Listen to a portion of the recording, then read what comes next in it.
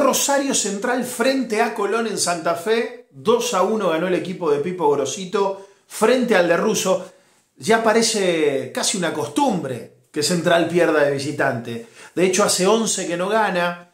De los últimos 7 hizo solo 2 goles, de los últimos 7 partidos, en esa condición. Por lo tanto, estamos hablando de un déficit real del equipo que hoy les diría estuvo a la altura de un buen partido. Hay futbolistas que han hecho un buen partido, hay otros que llegará la guillotina para ellos, que ya no hay más margen, ya se ha terminado, mucho palabrerío, mucho se le termina el contrato o hasta que, y hay futbolistas que no les da el cuero para jugar en Central.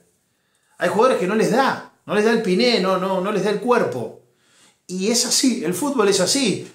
¿Sos bueno, sos más o menos, o sos flojito, o sos muy malo? Como hay algunos en este plantel, a quien ahora vamos a nombrar, por supuesto. La base del partido, además de que Central tuvo buenos momentos, sobre todo en el arranque del partido, y un tramo del segundo tiempo. Para mí Central en el primer tiempo fue un poquito mejor que Colón. El segundo tiempo arrancó algo dormido, por eso empieza a perderlo. Pero después, cuando Campas se encendió y quiso jugar, es el distinto. Llega, pone la pelota del palo, después participa de la jugada del gol, antes del córner que termina y deriva en el gol de Damián Martínez. Viendo a Cortés una vez más, le aconsejo al hincha de Central que lo ovacione a Damián Martínez, que lo ponga en un pedestal, porque lo de Cortés es amateur, lo de Cortés es impresentable, lo de Cortés es lamentable, es un futbolista que dejó Tevez, es una piedra que dejó Tevez y que no se llevó consigo. Lo dejó el hermano de Tevez, que trabajaba como scouting antes de ser ayudante de campo, y dejó la piedra Cortés. Pero no piedra por siete, esa boludez yo no creo. Dejó una piedra porque es una piedra del zapato que no se puede sacar Central. Es un espanto Cortés. No tiene técnica, no entiendo cómo juega el fútbol. Durmió la siesta, Cortés Verde, durmió la siesta. Toledo en offside. Ahora voy a hablar de Echeverría. Figura estelar de Colón Echeverría hoy. Pero Toledo en offside, cabecea al medio, penalcito de Quintana, pero penal al fin y al cabo. Yo ahí es donde digo, y esperar, porque va a definir Pierotti y Quintana se la apoya, medio que lo sostiene. Yo creo que es penal, es una carga trasera, es penal, pero tendría que haber sido invalidada la acción por el offside de Toledo en la previa. Ni siquiera se revisó la jugada. Yo les digo una cosa, los equipos que pelean por no descender, todos van a estar teñidos de jugadas polémicas los fines de semana, porque créanme que Tapia les prometió a todos que nadie se iba a ir, excepto Arsenal, que está olvidado y que parece no tiene posibilidad de remontar su situación.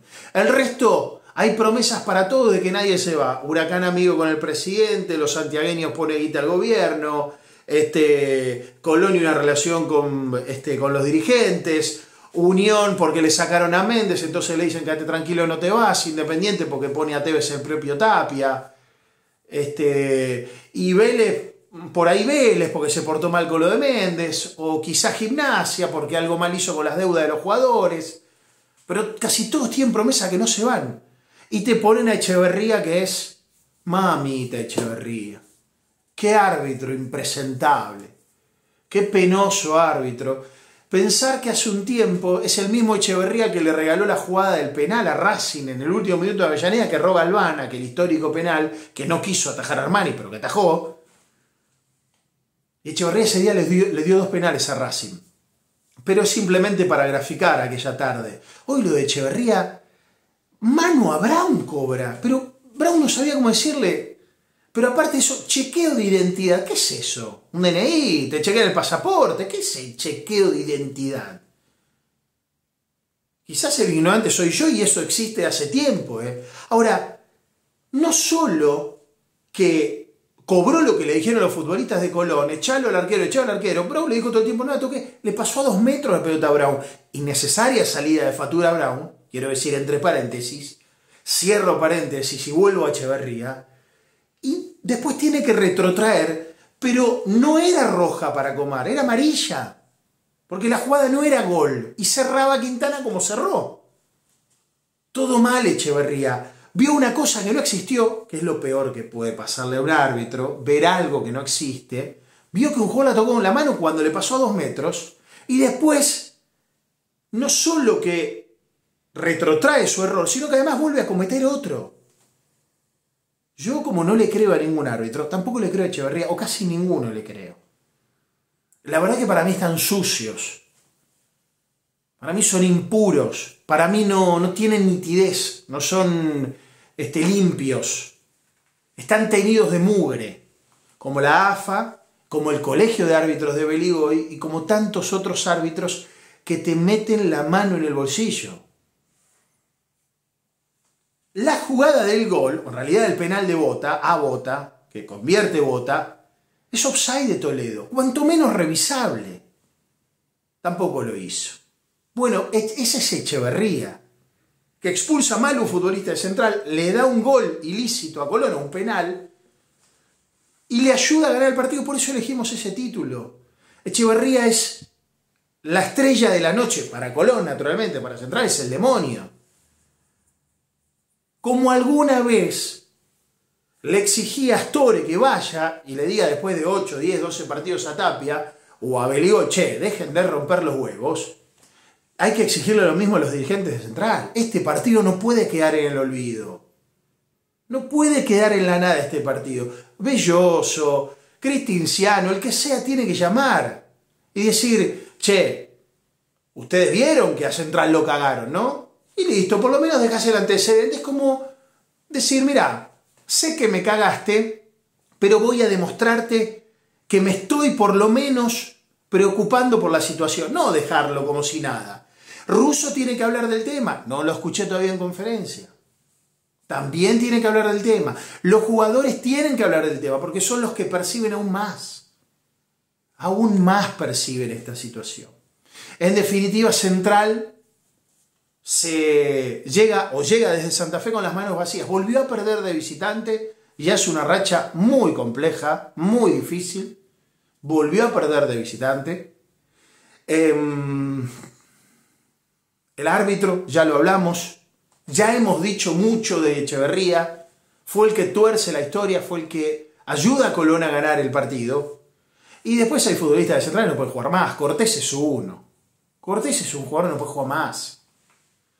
El Coyote Rodríguez pierde su lugar. El primer tiempo el Coyote Rodríguez era el del pibe que debutaba en la 9ª división o en la 10ª después de pasar del Babi.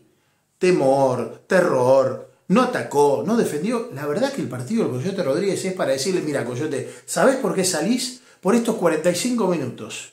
Amateurismo puro. Lo de Octavio Bianchi es indefendible ya. No hace un gol a nadie.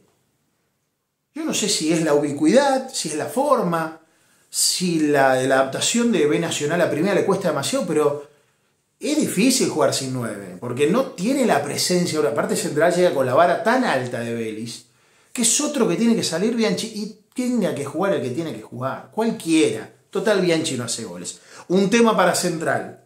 Lesionado Agüero, expulsado Comar y lesionado Mayo, que parece que es algo más que una contractura. Probablemente ante Independiente juegue Sandes en esa posición. El Coyote Rodríguez vuelve a ser titular, pese a que el primer tiempo del Coyote directamente para archivar o mostrarle y decirle nunca más esto, porque si no, Coyote, es imposible que siga jugando. Un ratito de Campás, cuando lo hizo bien.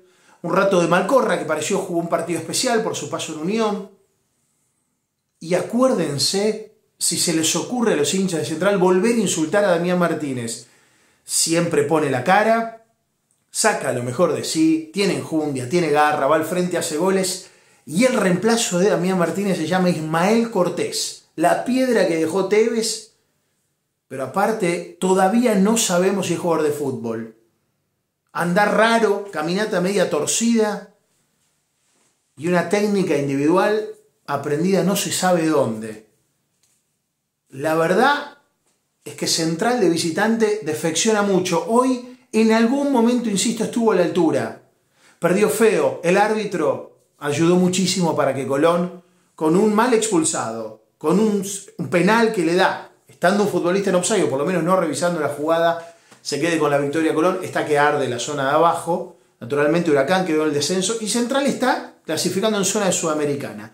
Veremos cómo sigue el torneo. Por lo pronto parece ser que los árbitros van a ser los protagonistas de un fútbol sucio, de una AFA roñosa como la que tenemos en nuestro país. Gente, que la pasen bien.